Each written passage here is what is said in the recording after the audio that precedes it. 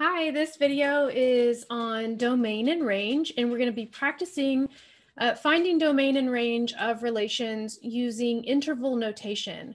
We're also going to go a little bit into set builder notation so that in case, depending on what your homework or your instructor is asking of you for a test or whatever, you know each one and how to convert between the two. So that's what we're going to be looking at in this video. You're going to be using interval notation not only for domain and range, but you're going to be using it throughout the course. So if you're studying college algebra, then it's something that you're going to be seeing over and over and over again. So before we get into using it, I just want to kind of explain the symbolism behind it. Mathematics kind of has its own little language. We have our own symbols, and basically, if you can learn the symbols and the meaning behind them, then you will be able to read mathematics, and not only read mathematics, but communicate to others about solutions or stuff like that. So interval notation is used for continuous functions, continuous functions. And we've already kind of looked at in a previous video, domain and range with discrete functions. So a discrete function, I'll scroll back and show you, hopefully I don't make you dizzy. Discrete functions were like, let me find, sorry, I'm on the wrong page. Like these, where we have distinct values. So we have these separate set of points. And if we were to graph them on a coordinate plane, they would be separate points that we can easily see. Same thing here. We have 1, 2, 3, 4 separate points. These are discrete functions. So interval notation is actually used for continuous functions. And a continuous function has an infinite amount of points. We could never list them. We would be here forever if we tried to list them. So a discrete function means distinct values. For example, if we did domain and it had 1, 3, 5, 7. You can kind of envision that as like if you're in a classroom and your set of values is maybe the students in the classroom. That's going to be discrete because there are separate bodies, and each human body counts as a value in the function. So, or TVs in your house, or dogs walking around while I'm making this video. Those are discrete values. I have 2 dogs. One is sleeping and snoring, and one is walking around. So you probably hear that. If you do, I'm sorry. And then a continuous function means all real possible values between 2 points. So I think on here, yeah, this was actually not a function. It is a relation, but not a function, but it's a continuous relation. So it has an infinite amount of points that makes up this picture. It makes up this graph. I could tell you there's all these points, and I'm not even touching them all. It looks like I am, but I'm not. There's all these points on there that makes it this continuous thing. Or like in a linear function, it has all these points along this line that form this line. Now, in a linear function, you only need 2 distinct points to actually get the picture of it, but there are far more than 2 points on the line. There's an infinite amount of points, and we call that continuous. Go back here. Sorry, I will stop going back and forth. Sorry about that. I don't want to make you dizzy. And interval notation is basically a sentence, and this sentence is telling you something. It's telling you what the function is, the x values that the x function is covering, and the x values that the function can equal and cannot equal. And basically, it's built off of or related to set builder notation. And set builder notation uses inequalities to write these statements or write these inequalities, relationships, write these relationships. So if you are given a graph and you have a closed circle, then the symbol associated with a closed circle is a less than or equal to or a greater than or equal to. It doesn't matter specifically in this case which one. It will in the problem depending, but for what we're talking about now, it doesn't matter. What makes it a closed circle is that equal to, that bar underneath means that this value is, or the can't think of the word, it's equal to this value. This value is part of the domain or range or whatever we're talking about. And then the other one below it, less than or greater than, it does not have that bar underneath. So we would use an open circle, because it means that maybe the function goes up really, really, really, really, really close to that value, but not equal to. So like if it were a 2, if we were an open circle on 2, it would mean we can go all the way up to 1.9 or 1.99 or 1.999, whatever, but not equal to 2. And we'll dive more deeply into that as we study more functions. Right now, we're just kind of getting used to the notation. So interval notation for the first case where we have that equal to or that closed circle is we're going to use these brackets. Whenever you see a bracket in interval notation, that means that you can equal that number. And then whenever you see a parentheses, that means that you cannot equal that number. It can get really close to that number, but not equal to it. And you'll see down further, I'll show you an example. Anytime you're using infinity, we're going to use a parentheses, because infinity is not a number, it's a concept, and you can't equal a concept. So I'll show you an example. Don't worry. So set builder notation, it's kind of like it seems. You're building this set. So if I were to use set builder notation for this graph down here, this number line, what you do is you have a set, you use those little braces, little curly braces, you name the variable that you're using, I'm going to say x, such that, and that long bar means such that x is in between -2 and I think that's a 5. So I'm building it, I'm building the pieces. X is less than or equal to 5, and I said less than or equal to because it is a closed circle, but it is greater than -2. And I used greater than because it is an open circle. And then I close my set. So that's set builder notation. And you probably will see it, but I think that interval notation is a little more common. So interval notation, I feel like, is also a little bit easier. We've got an open circle here on -2, and then it's shaded up until 5 with a closed circle. And that's it. That's interval notation. But it seems simple, but this little thing right here is telling you a lot. It's a sentence. It's communicating something. We're saying that our x values get really, really close to -2, but not equal to it. And then they go all the way up until 5, and they can equal 5. So that's what it's saying. It kind of forms the relationship of these, of this graph, number line, shading on the number line. And it does matter which symbols you're using here. Okay, so this next one, I'm just going to use interval notation to start, and then I'll do set builder. But the left arrow, it's pointing to the left, is considered -infinity. Now these numbers are not negative, but if we were to extend the number line, it would extend into -infinity. And you'll see I used a parentheses on it because you can't equal infinity. It goes up to 3 with an open circle. It's on the tick mark, so it kind of looks like a smiley face, but it's actually an open circle.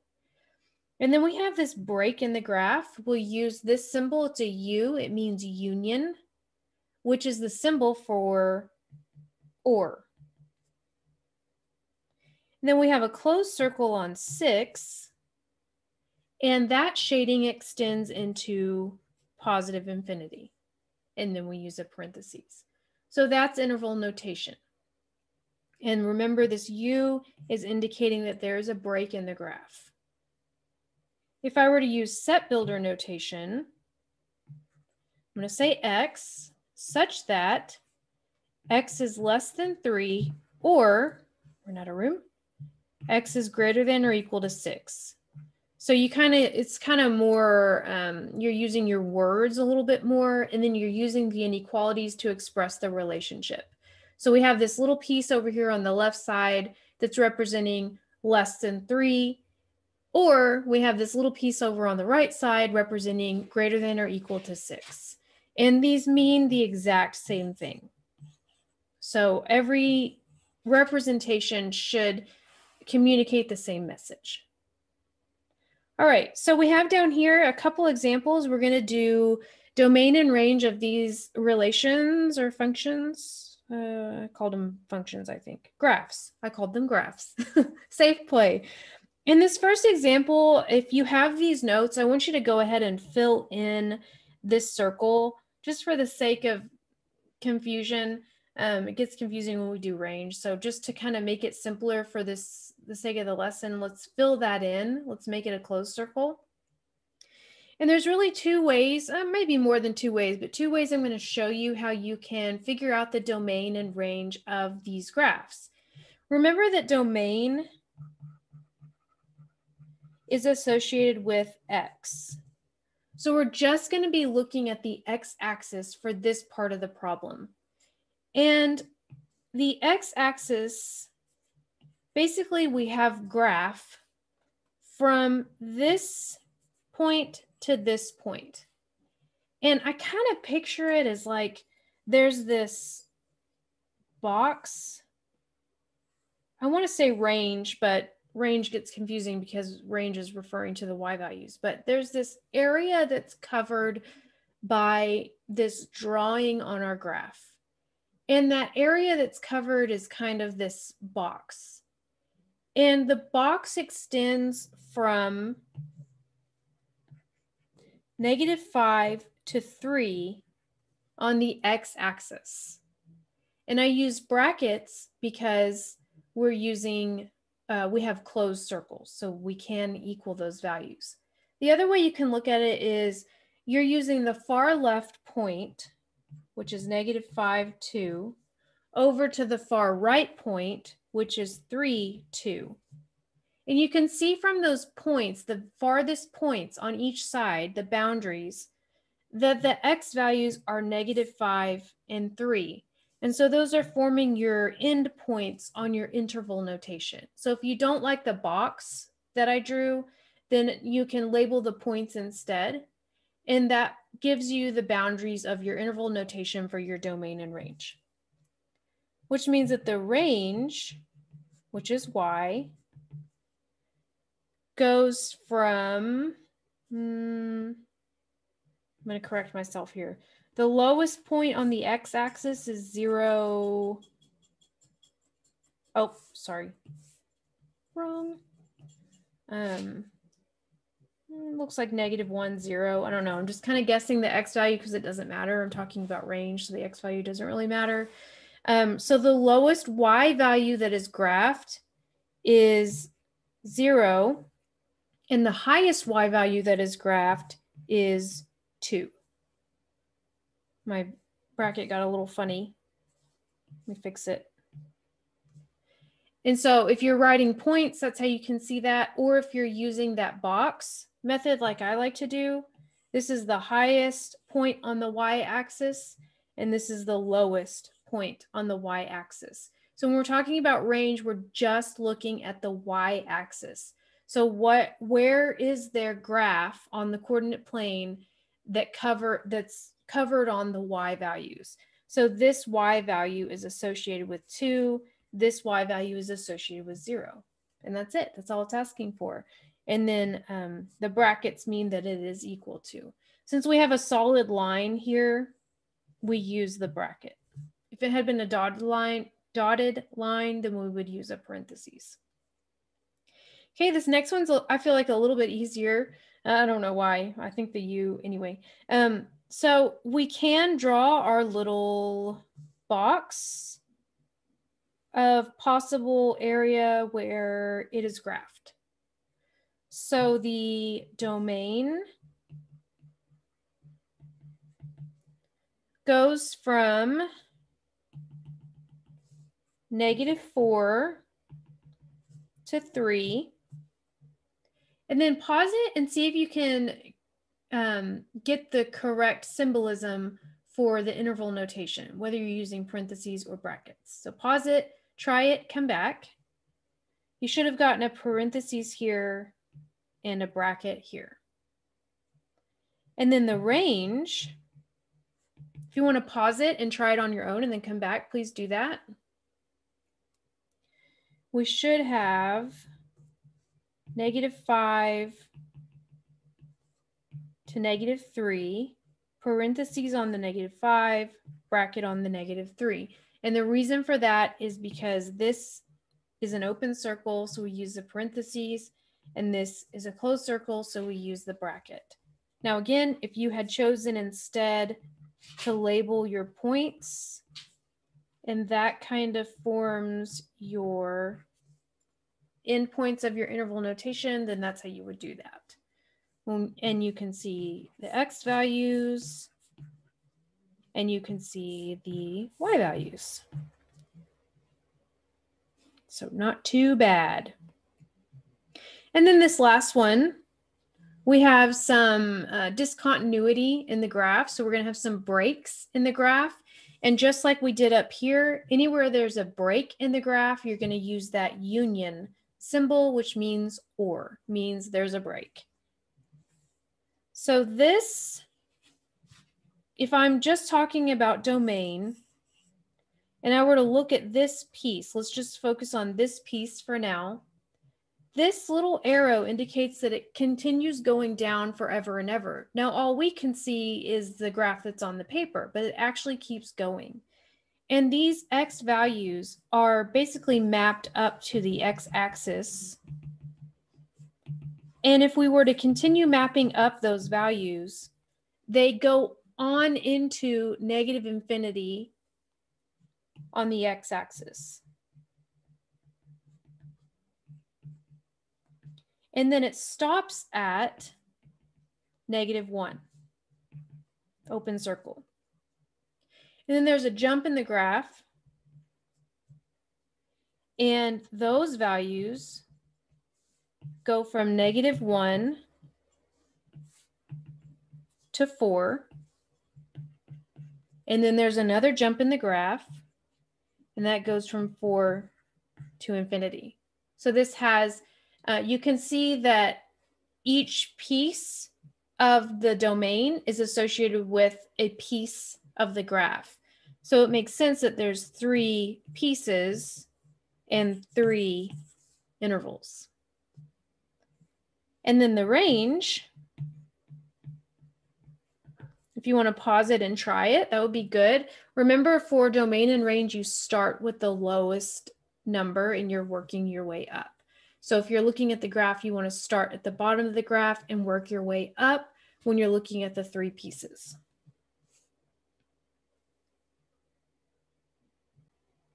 So this one was a little tricky because of this piece here.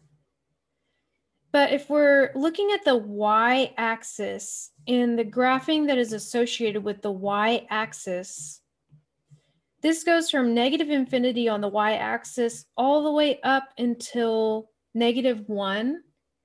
And I kind of paused here because I thought, oh, do I need to do another break there? But since we have, if I were to write this point 0, -2, 1, -2, 2, -2, 3, -2, we should be safe there for the range.